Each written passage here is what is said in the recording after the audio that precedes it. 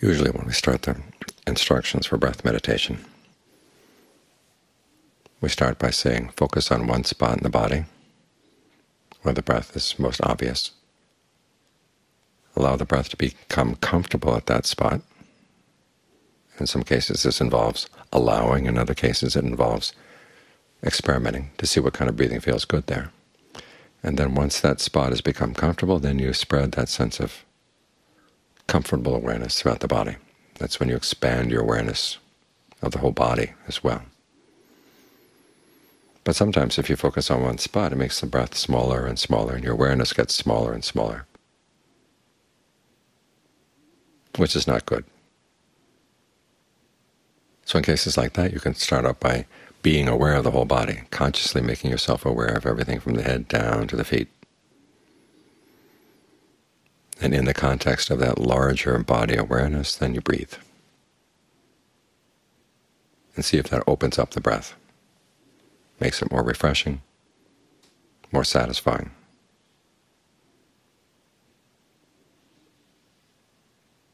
Sometimes you hear the question, why focus on the breath? When you die, you're going to leave the breath. Why don't you focus on something that goes with you when you die, like your awareness? Actually, all the things that you can concentrate on, body, feelings, mind, mental qualities, are things that you're ultimately going to have to abandon anyhow. We focus on any of these, and we focus on the breath primarily. That's training wheels, things that we're going to have to get to know, but ultimately we're going to have to go past. As the Buddha said, you focus on these things as your establishings of mindfulness or as your frames of reference, for the sake of comprehending them and for the sake of overcoming desire for them. So even though you live with them, in fact that's what concentration is all about. It's putting these things together and learning how to stay with them. You stay with them so that you comprehend them, and you comprehend them so you can go beyond your desire for them. Then when you let them all go, that's how you can release. But you don't let them all go from the start. After all, they are your path. And you try to make them as good a path as possible. Bring them all together in a way that feels balanced, strong, refreshing. So the mind likes to stay here, because the real pleasure that comes from concentration is not so much pleasure from the body or from the feelings. It's the pleasure of having the mind settle down and be still, have some peace inside. And also the pleasure that comes from having some control over what the mind is going to do. Because these topics of concentration, the component factors of concentration, are also the things that we have cravings for. Craving for the body, craving for feelings, craving for certain mind states. And the Buddha compares craving to a river. He says there is no river at all like craving, because unlike rivers, the currents of craving can flow every which way. Rivers tend to flow only in one direction, but craving can flow in every direction. And if you have no control over it, it can take you anywhere at all. The Buddha's explanation of how beings pass on. He said it's like a fire going from one house to another. And in the space between the houses, the fire is sustained by the wind. Whereas one being goes from one life to the next, it's sustained by craving. The craving flows out.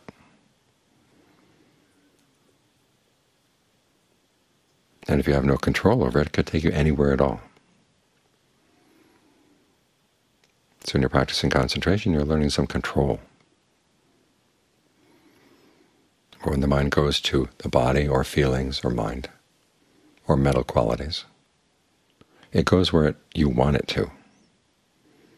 It develops good mental qualities, because in the list of mental qualities that the Buddha has in his description of the establishing of mindfulness, there are good and bad. You've got the hindrances and you've got the factors for awakening. Then there are others that are more neutral. You've got the aggregates, but then they become part of suffering when they become clinging aggregates.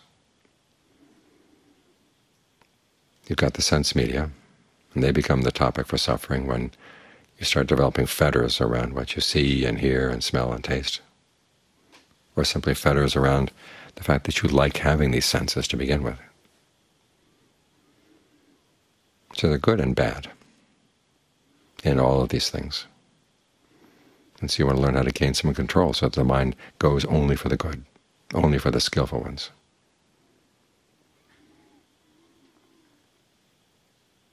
And you want to do that while you're still healthy and alert. Your mind is still clear. So it becomes second nature. For most of us, second nature has nothing to do with control at all. The mind just flows any way it wants to go.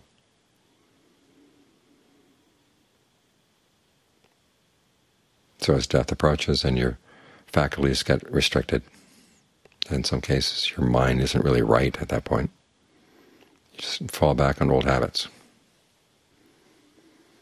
So with the practice of concentration, we're trying to develop good habits.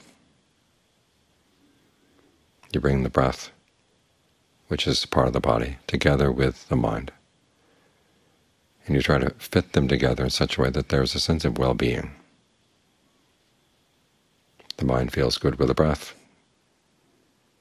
and the mind doesn't put too much pressure on the breath. Because what you want in a state of concentration is awareness filling the body, breath filling the body, a feeling of ease filling the body. You bring these things together. And how do you do that? You do that with the mental qualities of the factors for awakening, the mental qualities of the path. So you've got all four frames of reference right here. And as John Lee would often say, you try to make them 4 in 1. So right where the breath is, the feeling of ease is. Right where the feeling of ease and the breath are, there's your mind. And it's sustained by all the good qualities and the factors for awakening, the good qualities of the path.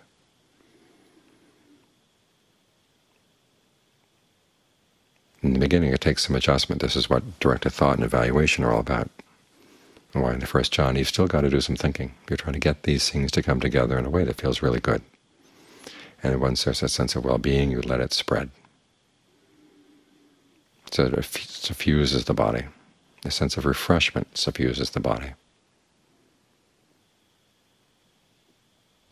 And when things come together just right, that's when the mind can drop the directed thought and evaluation and just be together. All these things then come together. They feel like they're one. Your awareness and the feeling and the breath.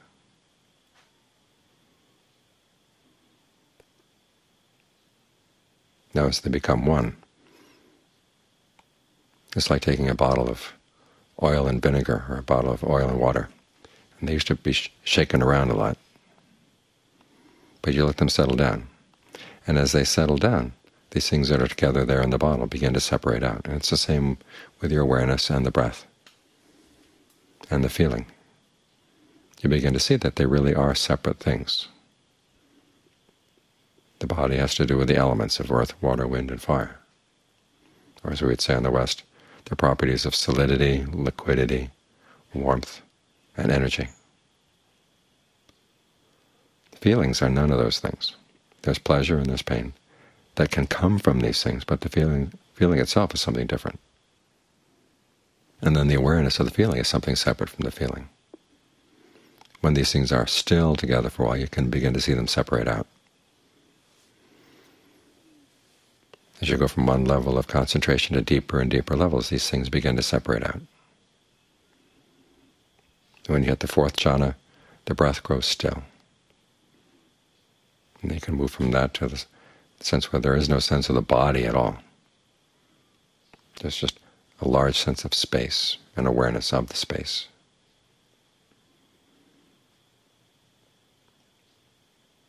And then this perception of space falls away, and you're left with the awareness. Your perception of the oneness of the awareness falls away, and you're left with nothingness. This is how you move up, by allowing these things to separate out. Once you've seen them separate out in this way,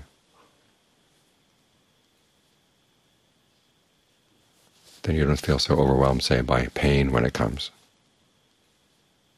because you realize the pain is one thing and the awareness is something else. The body is something else. There's a lot to explore just in this one issue of how these three things, even when they're right together, are different.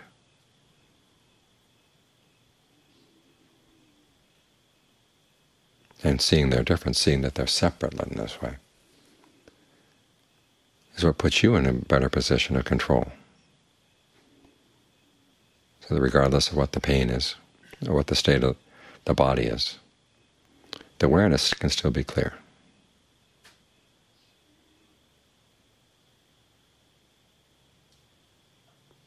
And then, as the Buddha says, even that is something you want to go beyond, because all of these things are dhammas, they're phenomena.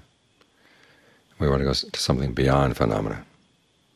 But at the very least, you want to have some control over the phenomena, in case you can't go beyond entirely.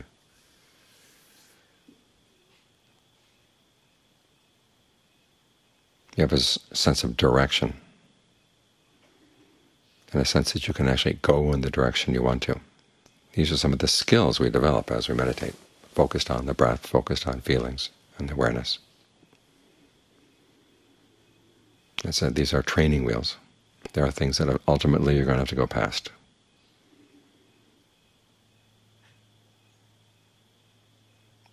But you don't go past them until you've mastered them.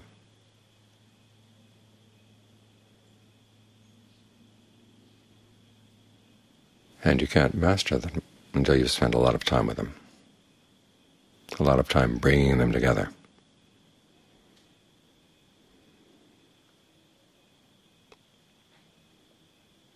So take advantage of this time right now, when you can settle down with just these things, with no other concerns, no other worries.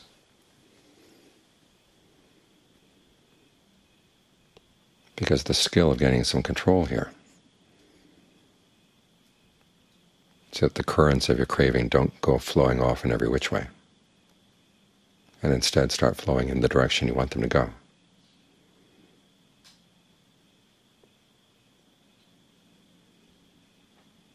Are things that you do know how to direct.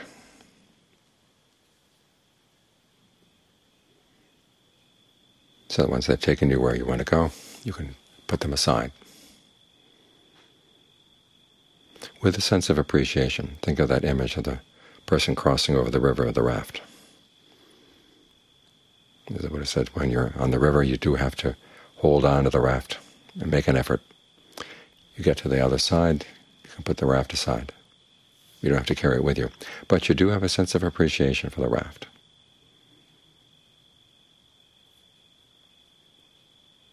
Even arahants, after they have gained awakening, continue practicing mindfulness, focused on the body, feelings, mind states. The relationship, though, is different. They say they focus on these things and dissociated from them. And the pleasant abiding that they have, it's not so much pleasure in the body or feelings. It's pleasure in the freedom.